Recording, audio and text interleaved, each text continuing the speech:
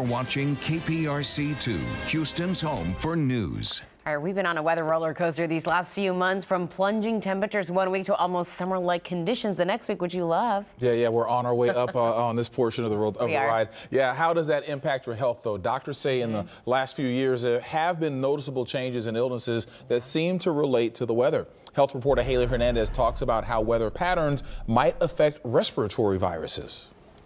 Intense heat, above average temperatures. This is winter. The only thing consistent about the weather is that it's not. And sneezing, sniffling, head pain, and congestion might be the result. Look at the upper 70s in February, and this week the 80s are coming. That's 20 degrees higher than typical temps. Doesn't seem like winter, and your health can feel the heat. I'm seeing a lot of more allergic reaction cases or sinusitis infections because I feel like the pollen count's gotten a little bit worse and it's been affecting people more frequently. So it's actually pushed out a lot longer than I would have anticipated.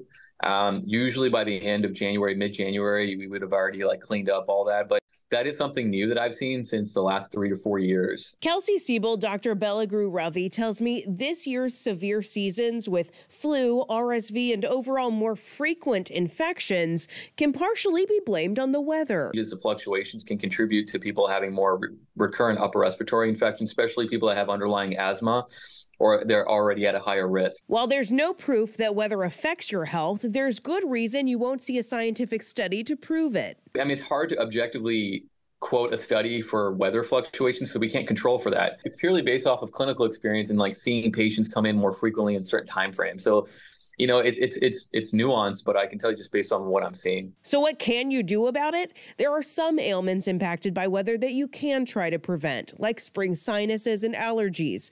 Doctors recommend starting now with over-the-counter nasal steroids to reduce inflammation and build up your system to fight pollen in the coming weeks. Other over-the-counter therapies like antihistamines, whether it's a pill or nasal spray, may help too, as well as nasal irrigation devices like a neti pot.